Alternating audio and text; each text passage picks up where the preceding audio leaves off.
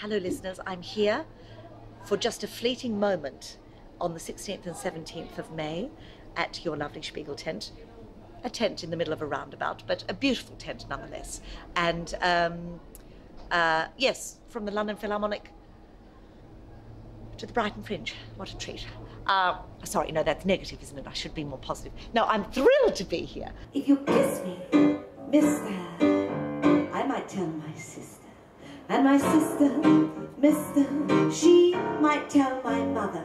And my mother, mister. What's your favourite aspect of doing this particular show? Throwing myself at the audience, probably. It's a two-way thing. It's a love affair. Yes, I'll be whipping off stage and running down to Brighton. Well, not running, obviously. I'll be carried with petals just strewn in front of me. I'm sure.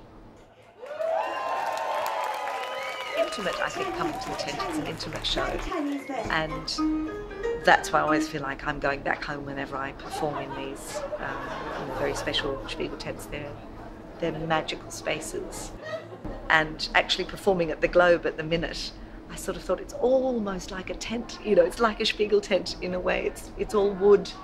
They're places that I feel very, connected with the audience. Yeah, they're very special, magical places. No, I'm